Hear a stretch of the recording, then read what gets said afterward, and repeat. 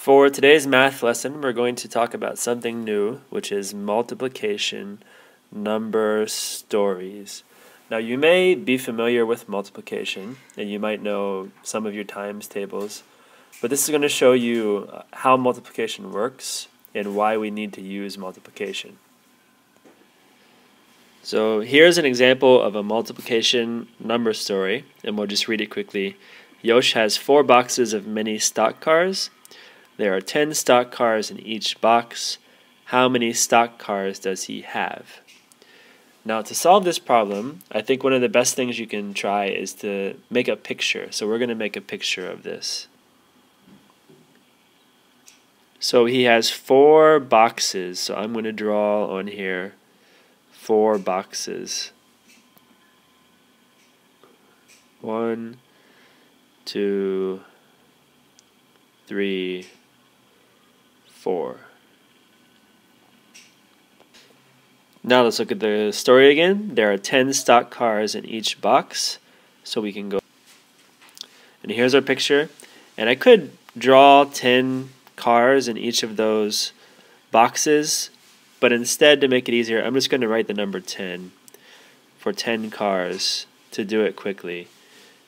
And now I know the answer is going to be all of these numbers together. So I could use addition, 10 plus 10 plus 10 plus 10.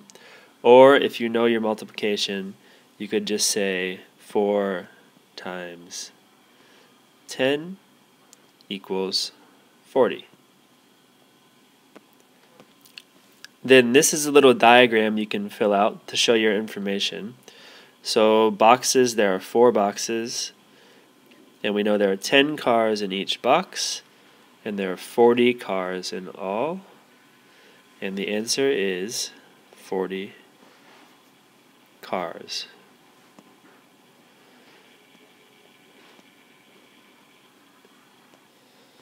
And then how do you know your answer makes sense? I would write here, I drew a picture. So write however you figured it out for that part. Now we can take a look at your Homelink. This is Homelink 4.1 for everyday math. And we have a new story here. Elsa buys 5 packages of apples for the party. There are 6 apples in each package. How many apples does she have? Let me fill this part out first. There are 5 packages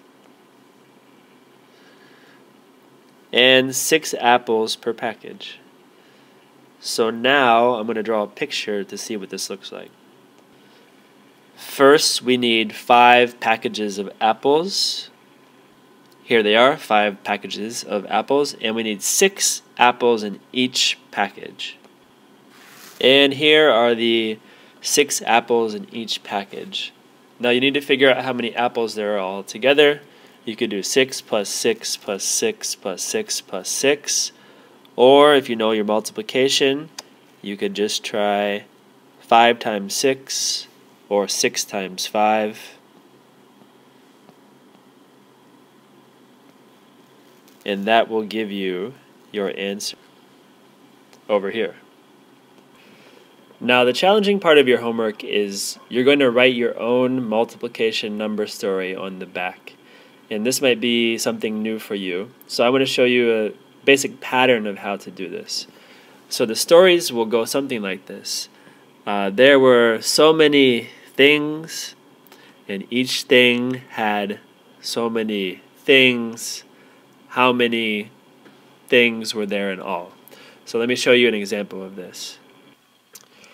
Okay, here's my story. Please don't laugh at my picture too much. Once there lived a family of 4 bunnies, and for breakfast, each bunny ate 3 carrots. How many carrots did the bunnies eat altogether? So that's an example of a multiplication number story. Let's do one more. We went to the store and we saw 3 Christmas trees. And each of those Christmas trees had 5 decorations. How many decorations were there in all? And to answer that, you would say 5 plus 5 plus 5, or 5 times 3.